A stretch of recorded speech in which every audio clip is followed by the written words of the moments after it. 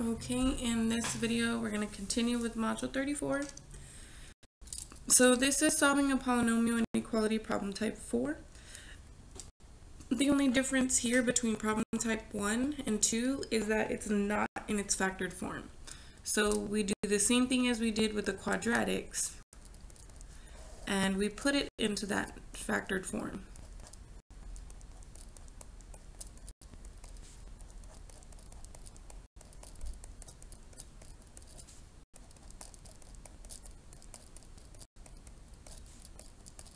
And so then now that it's in its factored form, we set each factor equal to 0, and we get these three values.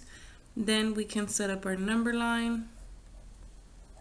-4 would be here, 0 in the middle, and 3 on the side. Plug in our test values. And then let's see what we get. So plug them into, remember, plug them into your factored version. So we'd have a negative times a negative times a negative, which ends up being negative. Here we'd have a negative times a positive times a negative, which ends up positive. Here we'd end up with a positive 1, then positive 5, and a -2. When we multiply that, we end up negative, and I plug in 5. Positive 5 on the outside, positive 9 on the inside there, and a positive 2 on the inside there. So when I multiply these signs together, I get a positive. So which regions do we take as part of our answers? This says less than 0, which means I should be only concerned with the negatives. So this section here is part of my answer, and this section here is part of my answer. And there is no equal bar, so these should have open dots. And so now when I do my interval, there is a break in the graph, so I will have two regions as part of my answer. I'm starting from left to right. I will have negative infinity to -4. Open dot means parentheses, union. From 0 to 3, open dots mean parentheses. And this is the answer in interval notation. Now we move on to the last two concepts in this module, which have to do with rational inequalities. Okay. Now these, you do the same as you do the polynomials. The only thing different is that you have two things to consider. One is that you have to consider your domain. And you have to remember, for the domain of a fraction, the denominator cannot equal 0. So that means x minus 3 cannot equal 0, which means x cannot equal 3. And what that means is, as far as a number line is concerned, wherever 3 is, you're going to have a hole there because x cannot equal 3. Okay. Now, if we take this part out, right, and we just look at what we have in the numerator, we can set that numerator. It doesn't need to be factored, so we can just set it the way it is, equal to 0. And we get x equals to -5. So the other number of interest here is going to be that -5. Now, for the -5, though, the inequality does have a bar. So this -5 should have a solid dot. However, the 3, even though there's a bar here, it says it could equal 0, your denominator can never equal 0. So that one should not have a solid dot. Okay, so always consider your domain first, fill in all those holes, and then go back and consider your numerator. Okay, now that we have these spots here, it's created 3 regions all on its own. So we've got a test of these 3 regions. So I'm going to try -6 in there. Between a negative and a positive, I like to try 0, and then 4. Now you do have to plug it into this part here, okay? So I'm basically going to be dividing now instead of multiplying my signs. So when I plug in -6 in the top, I'm going to get a negative. When I plug in a -6 at the bottom, I'm going to get a negative. What is a negative divided by a negative? It's positive. If I plug in 0, I'll get a positive in the top I'll get a negative in the bottom. A positive divided by a negative is negative. If I plug in 4, I'll get a positive in the top, I'll get a positive on the bottom, which is ultimately a positive. And which regions are we supposed to take as part of our answers? Since it's supposed to be greater than or equal to 0, it means I'm taking the positives. So this region is positive and this region is positive. And I do have a gap between the two regions, so my interval will have two sections in it. So put a union from the left to the right. So from negative infinity to negative 5, solid means bracket.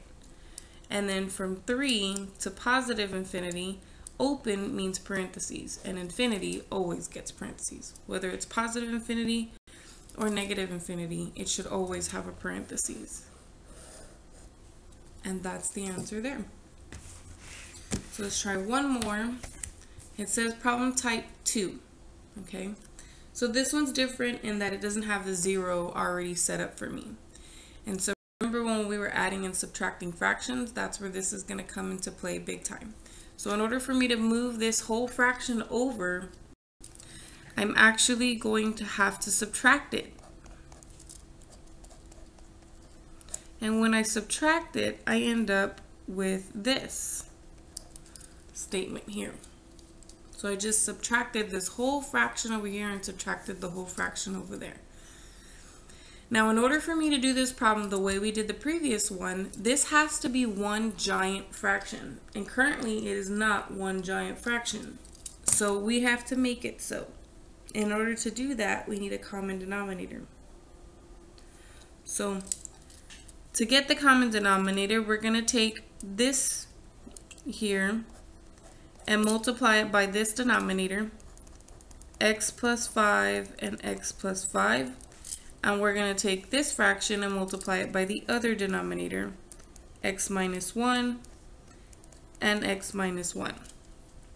So when we're finished, we end up with x plus 5, x plus 3 over x plus 5, x minus 1, subtracted these two factors over the same denominator. So then I can write them, since they have the same denominator, I can write them just over that one denominator, have a giant fraction. The numerator, though, I am going to have to simplify because I do want them in their factored form. So I have to distribute this.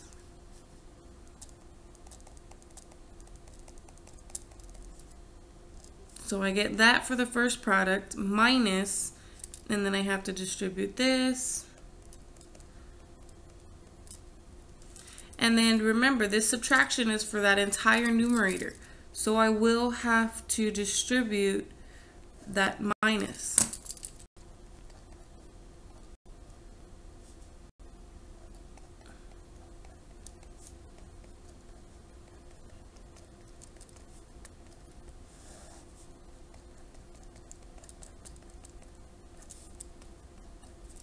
And so then here, the x squared minus x squared will cancel. 8x plus x is 9x plus 3 is 12x. 15 minus 3 is negative or positive 12. And then at the bottom you have this. And now I'm one step away. I just have to factor that. I can factor out a 12.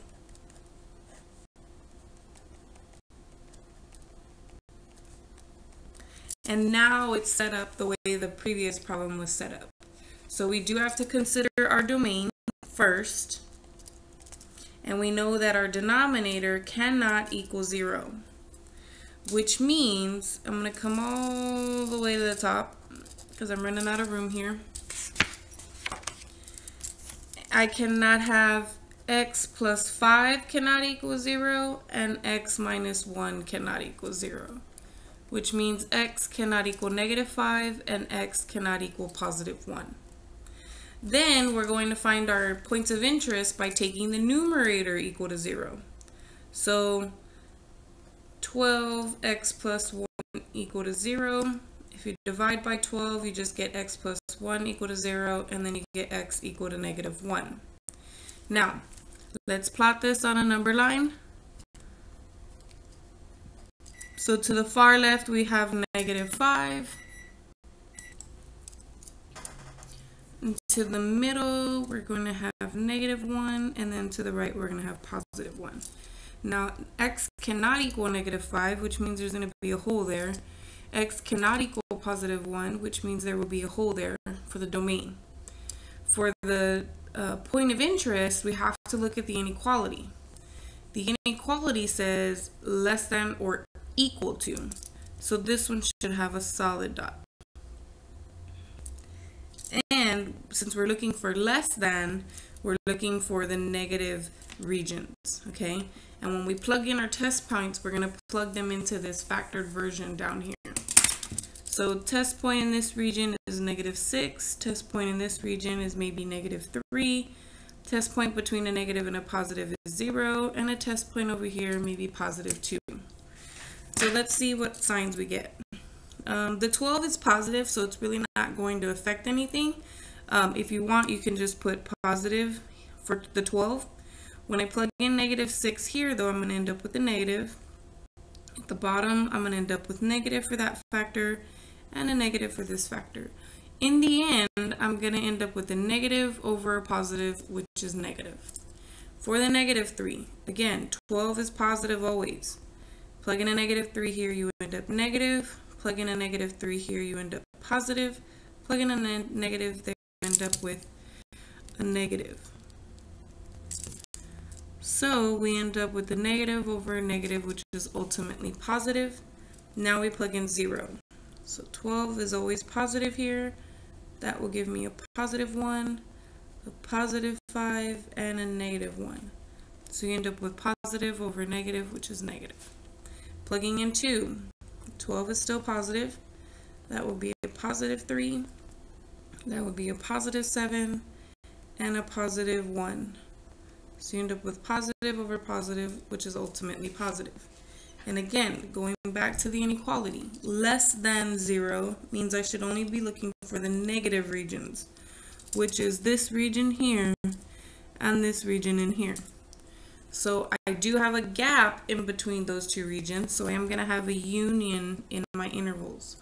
So going from left to right, I have -infinity to -5, and over here, -1 to 1.